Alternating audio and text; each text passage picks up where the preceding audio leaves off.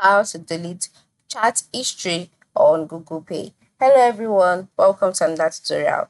In this video, you'll learn how you can delete chat history on Google Pay. Now let's go ahead. The first step is for you to launch your Google Pay application on your device. And then you must note that for you to be able to chat on Google Pay is a feature that is not available in every location. All right. For example, for me, I cannot chat on Google Pay.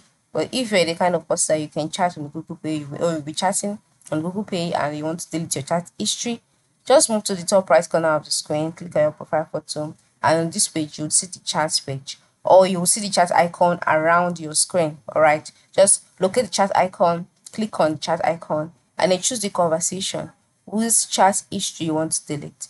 Then after choosing the conversation, tap and hold the message you want to delete, then select delete messages. You can tap and hold as many messages as possible, then click delete messages, and that way messages will be deleted. But you must note that you can only delete messages that you have sent. All right, your recipient messages cannot be deleted, and it will be saved to your Google Cloud.